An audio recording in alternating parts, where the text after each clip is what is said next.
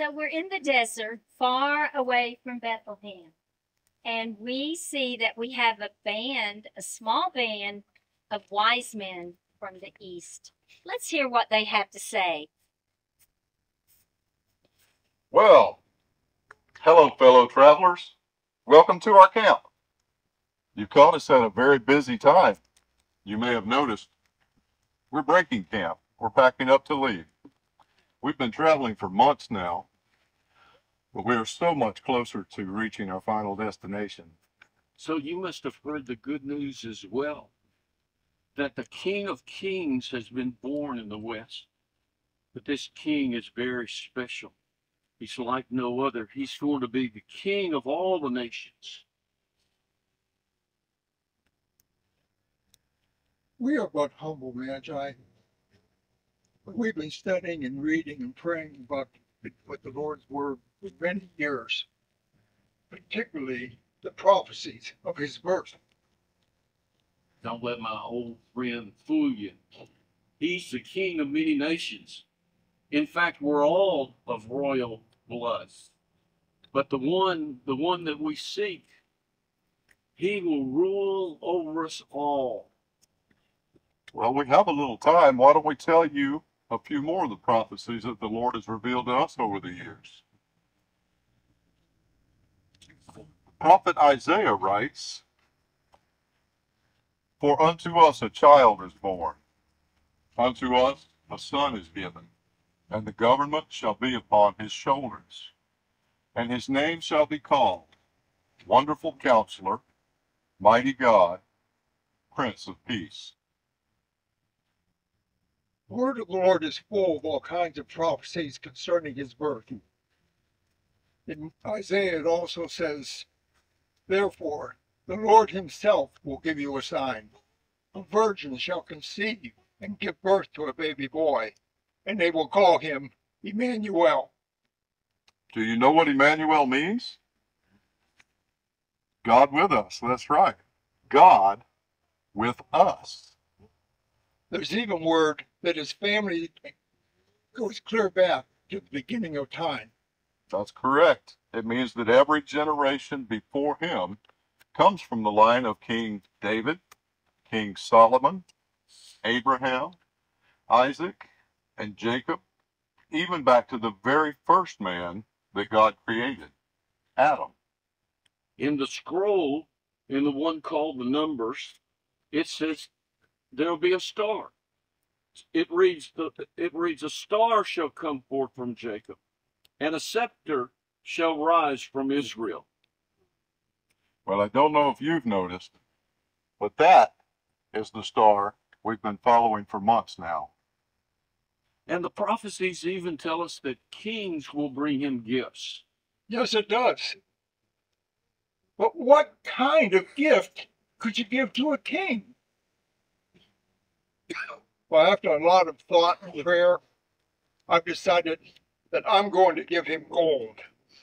Gold is a symbol of his kingship and Lord of Lords. And I will bring him frankincense as a symbol of his deity as our creator. Myrrh for his humanity, for us all. Well, we have come far and we have far to go. But our journey will not be complete until we actually see the newborn king. Oh man, that reminds me. Hey, we're running late. We got many miles to go. You're right, many miles to go. I want to thank you for coming tonight. And as you travel on your journey, consider what gift you would bring to the mighty God, the wonderful counselor, the everlasting Father, The Prince the Prince of Peace.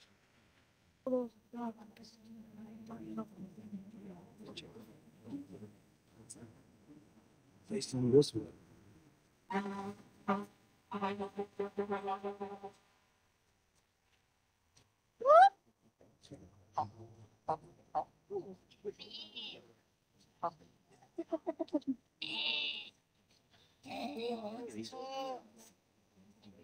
maybe just. Kathleen, they're not like that. They're like breathing lower than y'all. Okay, if you'll just try to come around, and some can even come around. Just get as close as you can so you can hear.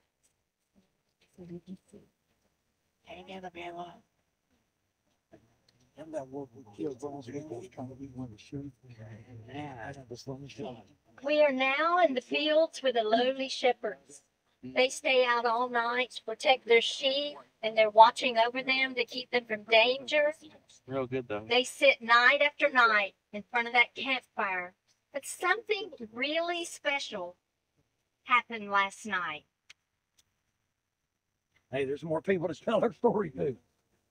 Listen to what happened to us. Yeah, listen to what happened to me or us last night. It was us. It was a night I will never forget. There we were in our field like we always are every night. Chickens were roosting. The sheep were all laying down, fixing to go to bed. We were just about to put the fire out. And all of a sudden, In the blink of an eye, the sun just appeared out of the sky. It was just so bright that I had to cover my eyes because I couldn't even see. Then I realized that wasn't the sun at all. It was an angel. I was going to tell him that. But yes, it was an angel. It even came and spoke to us. his voice was like thunder. I can assure you, we were scared, slapped to death. He was huge, and he had this booming voice, and it was scary. Best believe it was. But then he told us, "Fear not, for I bring great news." For unto you is born this day in the city of David a Savior, which is Christ the Lord. Yeah, he told us that we'd find this baby, just wrapped in swaddling clothes, lying in a feeding manger. But then the sky exploded again. Angels filled the sky. There were millions from one side all the way to the other. As far as your eye could see, not an inch of space that there wasn't an angel singing and praising God. That's right. They were all of them. Every single one was praising and singing God, saying glory to God in the highest, and on earth, peace and goodwill towards man. Yeah. And then poof, they were gone. We sat there for a few minutes, and then we said, you know what? We don't even know where we're going. We don't know how to get there, but we got to see if what he said was true. So we left. We left the sheep, we left the fire going, we left everything. I don't know how we even did it, but we just did. We just knew we had to find out about what the angel had told us of. But you know what? We did find them. We found both Joseph and Mary. Ah, yeah. And in the back of the room, we had to look through goats and sheeps and Horses. horses. There he was in the very back in a manger with hay everywhere. It was a beautiful, brand new baby. Boy, yes, yes. It was the exact one that the angels had told us about. He was. Mm-hmm. And we just stood there for what seemed like hours, just watching a mother with her baby. And then much to our surprise, she wanted to talk to us. Talk to us. Can you believe it? She wants to know everything about us. People say we stink. But she had this smile on her face as we talked to her and told her about angels. And we were scared at first. And she's like, she has this smile on her face and she's kind of nodding like maybe an angel had talked to her. Did she have that look Yeah, like she she knew what we definitely were did. talking about? That smile of hers I will never forget. Mm-hmm. That is for sure. So, do you know what was so amazing? And do you know why we were just so surprised that Mary wanted to talk to us? It's because we're just some lowly, stinky shepherds. You know what that means? We're the lowest of the lowest people. Nobody has anything to do with us. Not even the sheep.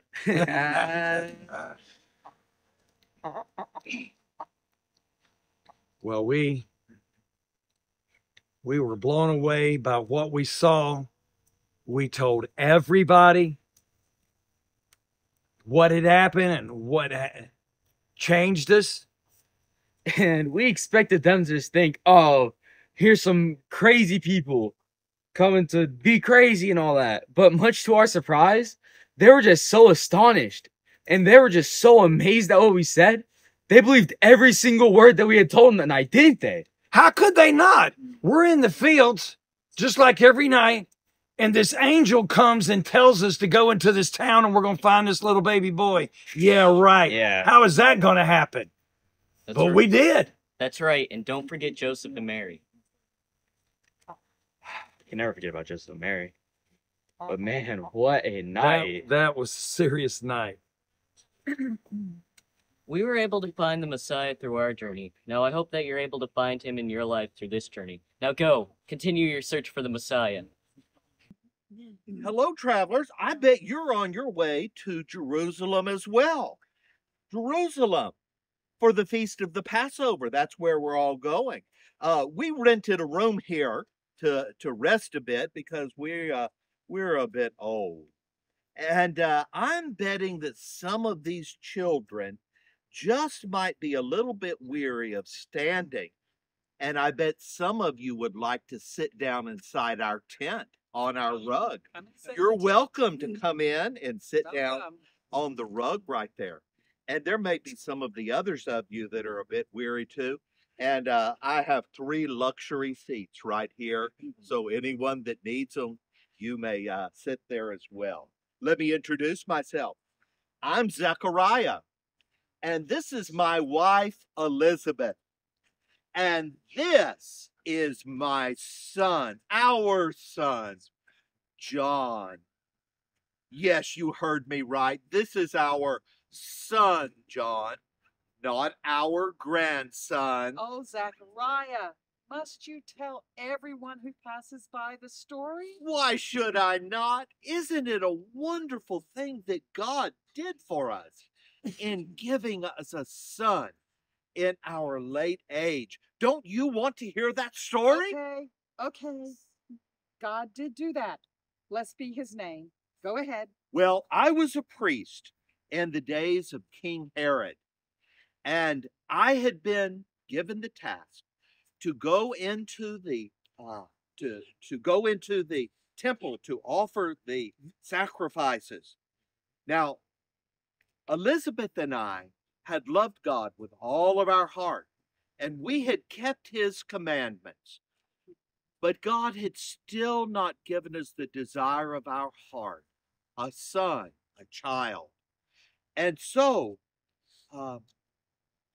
Elizabeth was not able to have child. I was pretty old already, and Elizabeth was advanced in years also.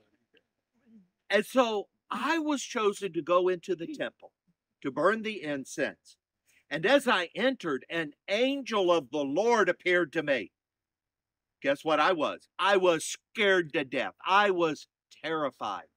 But the angel said to me, "Do not be afraid, for God has heard your cry and answered your prayer. And your wife is going to give you a son, and you must call his name John. He will be great," the angel said, "before the Lord, and he will be filled with the Holy Spirit from the womb even. And he will turn many to the Lord, and he will go before the Lord in power and in the Spirit. And he will make ready for the Lord a people that will be prepared to receive the Lord." So when I heard that, laughing is just a mild description of what I did. And I said, "Oh, how can this be?" But the angel Gabriel said to me, "You will be silenced until this comes to pass." The house was so quiet. It was wonderful. While I was pregnant, my cousin Mary came to visit and stay with us.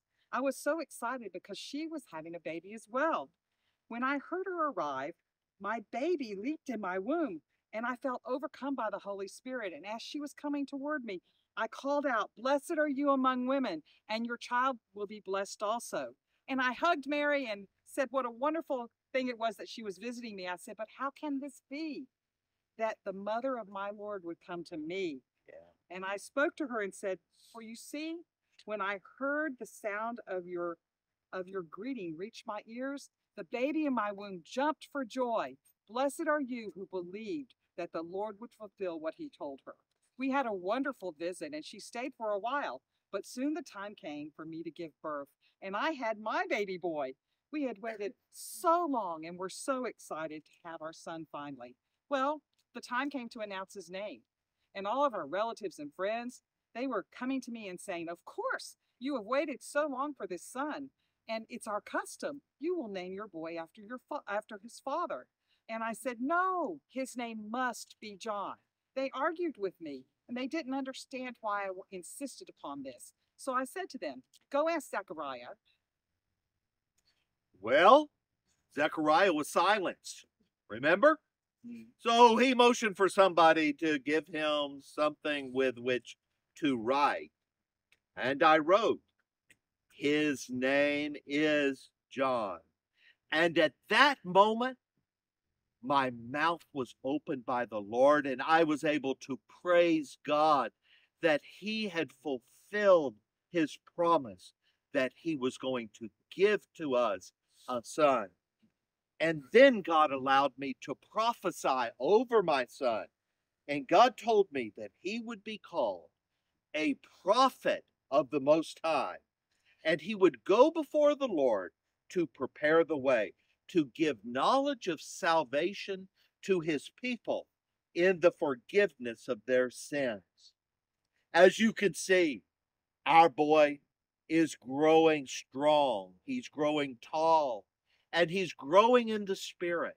And we are excited to see what the Lord will do with our John. We are, but I just wish he'd wear something other than camel hair and eat normal food, not locust and honey. Yum. Well, that's my boy. Locust and honey, camel hair kind of boy. Well, I think it's probably time for us to get to Jerusalem. You know, you want to thank you for stopping and hearing our story here tonight. Well, we're going to come behind you. We're a little bit slower. Our son John's going to help us. But I have heard that Elizabeth's cousin, Mary, and her family are going to be in Jerusalem too at the Feast of the Passover. Yes, Mary, Joseph, and that wonderful boy who made John leap in my womb, Jesus, will be there. Safe travels. Go in peace. Shalom. Ah, shalom, shalom. So, welcome to the Festival of the Passover. The festival is a special time when the Jewish people celebrate God freeing the Israelites out of slavery in Egypt. We are standing near the entrance to the Jewish temple, and although the Passover was a few days ago, it looks like Jesus? Jesus? No, 12 years old. He's about this high, brown hair. Have you seen him? Oh, please, have you seen him? Anyone? Surely, how about you? Have you seen him? Please, someone help me. Please, please, please, help. Sir, you need to calm down, sir. Son went missing? He's got to be around here somewhere. No, you don't understand. He's not. I've looked everywhere. Oh, if I don't find him, my wife's gonna... listen, never mind. Listen, my name is Joseph. I'm his father. Well, not really his father, but yeah, I'm his father. Anyway, listen. If you see him, please just let me know. Again, his name's Jesus. Brown hair, 12 years old, about this high. Gotta find him. Before I forget, if you see a lovely lady around here walking around with her hair on fire asking about him, you didn't see me. What was that? I do feel bad for him, though. I have these two of my own, and I didn't know what I would do if one of them ever went missing. Shalom. Shalom. Please excuse me, but my son seems to be missing. Have you seen about a 12-year-old boy wandering around without his parents? No, I'm sorry, I haven't. Oh, well, thank you. You see, his father was supposed to keep an eye on him during our caravan back home, and although I know he'll be fine, I'm still worried about him, and I know we need to find him. Can you please let him know if you see him? Oh, and by the way, his name is Jesus. I'm Mary. I'm his mother. If you happen to see him, please let him know we're looking for him. Of course. Shalom. Shalom. Mary. Hi. So you haven't found him yet either? No. He must get this from your side of the family, right? That's my husband's attempt at humor. You see, before we were married, an angel appeared to me. He called me favored one, and he said that the Lord was with me. He said I would have a son, and his name would be called Jesus. He'd be called Son of the Most High. And I didn't understand what this meant. I remember him even saying that my cousin Elizabeth, who'd been without child for many years, would have a child of her own. When I went to visit her, the baby in her womb leaped for joy. An angel came to me, too. He came to me in a dream, and I know it was real. It wasn't just some bad grapes or something. He told me not to fear, for the child was going to be from God, and that one day he would save the sins of his people. Sometime later, Caesar Augustus sent out a census, so me and Mary packed up our things, and we headed to Bethlehem, because that's where my family's from. When we got there, the town was so crowded, there was no room for us in the inn, so we had to stay at a stable. But it was time for our baby to be born. What a glorious day, the day that our son was born. I remember swaddling him in cloth and laying him in a manger, when suddenly we heard a noise outside. It was shepherds. They had come saying that angels had told them about our son's birth. I was so confused, I didn't understand what was going on, and they were praising and glorifying God. And then a couple days later, a man named Simon and a woman named Anna began praising God in the temple, saying that the Messiah had been born. Then sometime later, some other men in real fancy clothes came by with gifts for our child, gold, frankincense, and myrrh. They worshipped our child. The child that we forgot about, that we're looking for, gotta find him. I just can't believe what we've been hearing about for the past few days. How can a little boy know the law like he does? It's just amazing. When he speaks about the Word of God, it's almost haunting. And when he reads from the scroll, it's like he hardly even looks. Yeah. He seems to know it. And every question we throw at him, time and time again, he seems to answer every one of those questions. How? I really don't know what to say about this. He's so well learned for being so young. His father must be proud. Excuse me, sirs. I just couldn't help but overhear. This young boy you speak of, he wouldn't happen to be around 12 years old, have brown hair, and he's about this tall. Well, there is a boy that fits that description, but he's been with us for what, like 3 days now? Yeah. Does his name happen to be, what was it again? Jesus. Jesus, yes. Actually, he's in the tabernacle court this very moment teaching the priest. I'm sorry. What my brother meant to say was he is in the tabernacle court being taught by us religious Pharisees. Yes, that's right. He's being taught by some of the most highly educated priests in all of Israel. Still yet, you have to admit, he was talking about some pretty sophisticated stuff back there. The holiness of God, the value of worship, the total sovereignty of El Shaddai. Let me put it this way. Have you guys ever heard of Socrates, Aristotle, Plato? Fools. All have camel brains compared to this kid. Oh, my brother, I think you might be getting a little sick here. You have a fever, I think. Really? Why don't we depart now? Come with me. Joseph, Mary, are you What is it? hearing us? What is it? I just heard from this priest. He must be in there. Thank you so much. Oh, I sure hope they find Jesus. I couldn't even imagine losing a child. Lorelai? Alea? Oh no! Continued to increase in wisdom and stature. He began his ministry and he was teaching and preaching and choosing his disciples and loving sinners. And this is what angered some of the Jewish leaders. They did not like that he loved them and he forgave them. Shalom, everyone. I am Matthew, a disciple of Jesus Christ. But before that, I was a tax collector. And man, did people hate me! I mean, I was just doing my job. But, well, people often didn't like tax collectors because we often took more than we needed to. You see, we lined our pockets by charging people more than they owed. And to the king, we gave what he wanted. That all changed when I met Jesus. You see, I was minding my own business, sitting in my booth, collecting taxes as tax collectors do, right? But Jesus walked up to me, and he said, follow me. And I had heard of his authority and his teaching before. And I felt like there was nothing I could do except get up and follow him. So I did. And then I even invited him to my house for supper that night, along with many other tax collectors. And then the Pharisees were all like, well, why does this Jesus fellow eat with all these Pharisees? With all these tax collectors and sinners. But Jesus responded, it is not the healthy who need a doctor, but the sick. I have not come to call the righteous, but the sinners to repentance. And that is when I realized he was talking about me.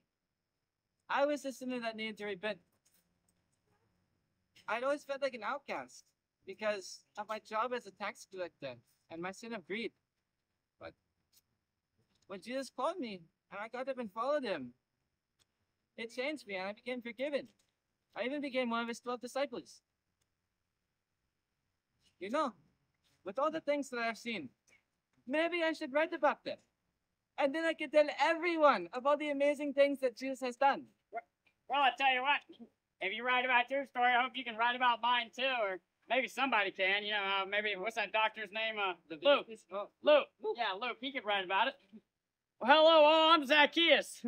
As you can tell, I'm a wee little man, and a wee little man am I. Well, you see, I too was a tax collector, but I wasn't just any tax collector. You know, I was the big mamma jamma, the big man in town. You know, the big chief. But you know, I still did some bad things, and I wanted to see who this Jesus was. You know, they heard about he was doing miracles and healing people and doing stuff, and I wanted to see for myself. So I knew one day he'd walk over here, but as I already said, I'm kind of a wee little man. I couldn't see over the big crowd. The problem is, I decided to climb this tree, and when I got up there, Jesus walked right by me, and he looked at me, and he said, "Was Zacchaeus?" You know, he kind of sang it a little bit. He was like, "You come down, for I'm going to your house today."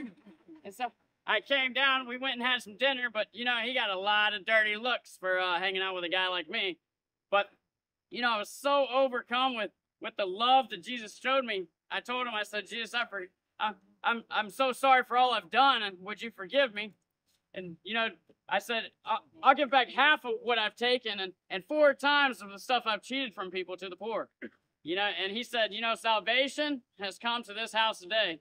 For the Son of Man came to seek and save the lost." You know, Jesus saved me that day. My life has been changed, and I'll never be the same. I too was forgiven. I followed Jesus into the house of the Pharisees where he ate. I was overcome by his teachings. I had a bottle of perfume with me, so I knelt down at his feet and I began to weep. I had nothing else with me, so I started to wash his feet with my hair. The Pharisees judged me, so Jesus began to tell a story. He said there were 2 men. They were lent 500 denarii and 50 denarii. The lender forgave their debt because they couldn't pay it back. So Jesus asked the Pharisees, "Which debtor loved the lender more?" The Pharisee said, "Obviously the one who owed him 500 denarii. So Jesus looked down at me and he told the Pharisees, he says, "She wept and washed my feet and anointed my feet. You guys could not even provide water for my feet, and you didn't anoint my head." So this woman, she has many sins, and she's been forgiven. You've been forgiven too. Your faith has saved you. Now go in peace. Now, I don't know why Jesus forgave me, but I do know that I'm loved, and that saved my life. I too have been forgiven. I was an outcast, so much so that I couldn't even go with the other women to the well. So today I was at Jacob's well just like any other day, and I saw a man sitting there. He asked me for a drink, and I was taken aback because he was clearly a Jew and I'm a Samaritan, and Jews don't associate with Samaritans because of our ancestry. He said if you knew who was asking you for a drink, you would ask him for living water. I was so confused. This man didn't even have a jar to put his water in. So I asked, "Where does this living water come from?" He said anyone who drank from this would thirst again, but anyone who drank the living water would never thirst again. So I asked for this water so I wouldn't thirst again and I wouldn't have to come to this well again. So he told me to go get my husband, and immediately shame just washed over me as I told him I didn't have a husband. And he said he knew, and he knew every decision I had ever made. I was awestruck at this prophet, and then he revealed he was so much more. He was the Messiah, the Christ foretold to bring us salvation. I had to tell everyone. I ran to tell the good news. I even left my water jar. I was just so overcome with this need to tell everyone. The Messiah came and met me where I was, and he forgave me, and I will never be the same. Shalom. Be safe on your journey. Shalom, everyone. Salami.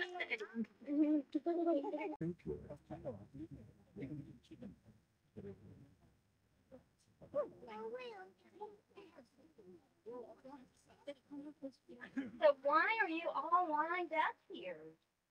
Jesus just came through. We brought our palm branches to greet him. He came in riding a donkey, just like the prophet said he would. We all cried, Hosanna! Blessed is he who comes in the name of the Lord. So look dramatic.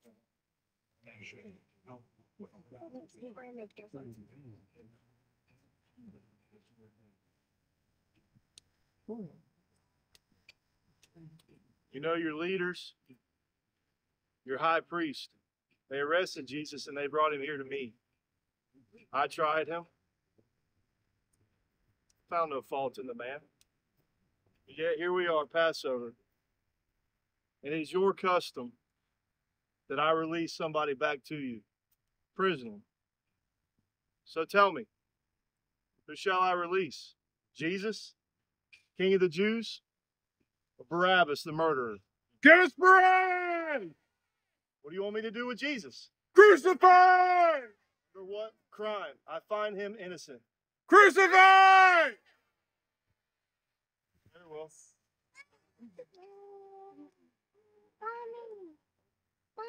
But his death is on your hands. I wash my hands of it. Guards. Claim to protect the babies that was laid, the babies. The one John proclaimed. I know, but people the boy who taught at the temple. The one who redeemed and loved sinners. He was arrested and brought before Pilate, and then he was nailed to a cross. He was sinless, and he was nailed there for all of us. The Bible tells us that Jesus was the sacrificial lamb who died to give you and me salvation. He was laid in a tomb, and a huge stone was rolled in blood. Front, so no one could come in and take the body. And there was a guard outside to guard and make sure this didn't happen.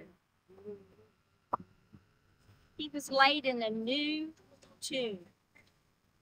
The cross is central to the story of Christmas because dying on the cross is the reason that Jesus was born. We stand here to reflect on what happened at the cross. Jesus took the punishment we deserve for our sin. I want us to just take a second to think about that, what he did for us on the cross.